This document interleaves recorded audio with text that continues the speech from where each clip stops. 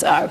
Now, away from that, let's focus our attention also on what exactly you would do with your money after you hit the age of 65, which is officially the retirement age in this country.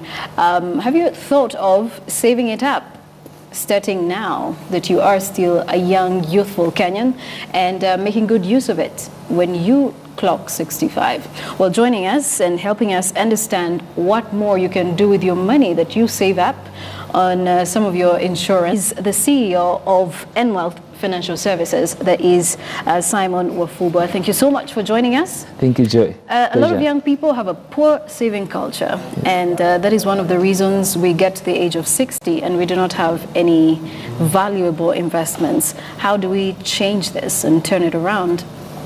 I think a lot of education needs to be spread and to the youth to appreciate that if they eat their future now, their future will have nothing else to eat but themselves. Yeah.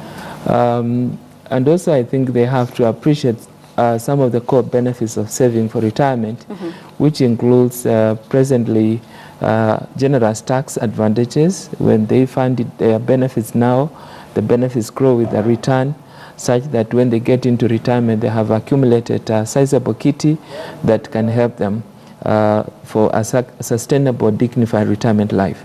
Yes. All right, so one of the other key important issues, of course, health plays a big role. Yes. Without good health, you can't be able to enjoy your investments. Yes. So, but many don't really tend to invest more into that when it comes to things to do with health or health insurance, unless your employee actually has to do it in a very mandatory way. Some people just choose to not do it at all, or even save up for their health. So today you launched something very important, and that was the Fund for Health. How much was committed to it, and what is it all about?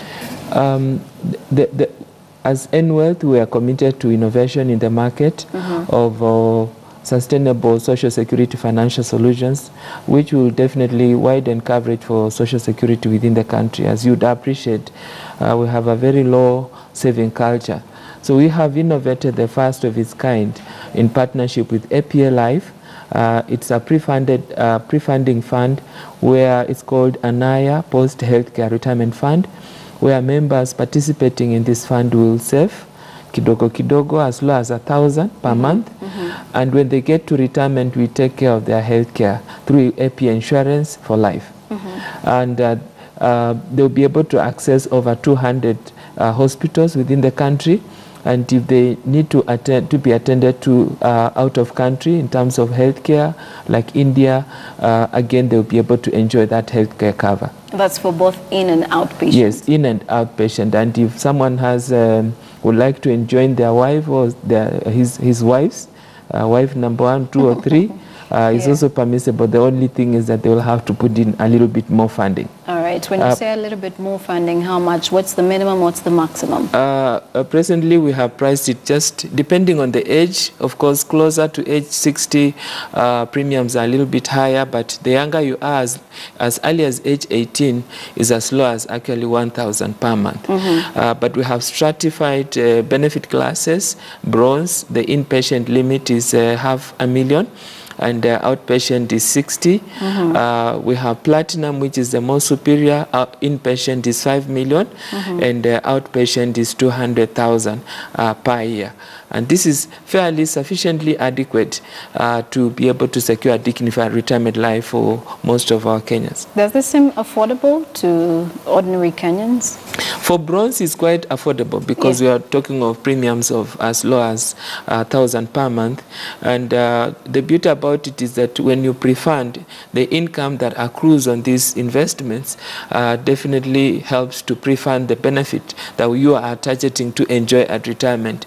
In terms of the legislative framework, the funds sit with the bank, a custodian, invested by a credible fund manager licensed by the Retirement Benefits Authority, and definitely we have a legislative regime that safeguards the saving interests of the members that participate in this program. All right, and finally, what are some of the product lines that you have that can be able to attract the young people? Because we are seeing insurance uptake in the country today being at a very low level, slightly over 3%. Some reports actually put it at 2.98%. Yes, so what more can we do to make sure that the young people are able to subscribe to it?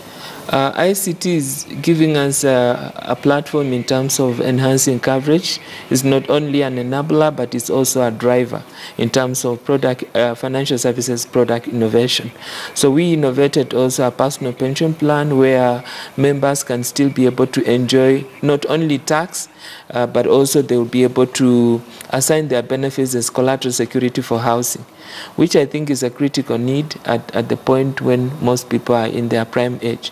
Yes. All right. And speaking of prime age, we should also look at the country, Kenya, as is. And we have seen that there are a number of projects that have not been funded locally. We've had to get money from outside of the country to fund local projects. But do you think we're going to get to a time where we are seeing insurance taking care of such projects too? Definitely. I think if you look at in other markets, talk of Singapore, ideally, if you look at some of the housing projects that have been infrastructure development projects that have been executed in those countries is out of ideally social security pool of funds. Presently in the country, the pension industry stands at about $1 trillion. And if you look at the growth has been tremendous right from the year 2002 when we were just about 40 billion. This has been a growth, and I think this pooling of financial resources is going to give massive opportunities for the government to borrow, to be able to use for infrastructure development. But I think for me, what I would desire to see is a legislative framework that affords the opportunity for every Kenyan worker to ideally save and save so that the government can benefit from this in terms of infrastructural development. All right. Yes. But we have a long way to go when it comes to our saving culture, as is not just in Kenya, it's just like an African problem. It's a global issue. If you study if you look at other markets, it's generally appreciated that most people look at saving as a tall order. But I would just say it's just an attitude of the mind.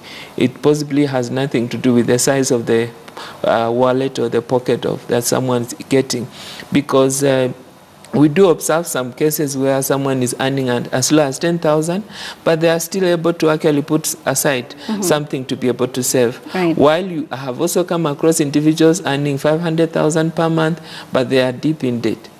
So I would place it as more of an attitude issue, which can be transformed through education, appropriate education programs within the Kenyan youth, so that they can avoid doing sport betting. All right. I think that sport betting is not only harmful to your wealth, but also to your health. All right. Yes. It's a way as well of counting on your luck, betting on it, in fact. But thank you so much, Simon. We do appreciate. Simon Wafubwa is the Chief Executive Officer for Wealth Financial Services here in Kenya, talking to us about what we need to do to save up and also how we need to go about it.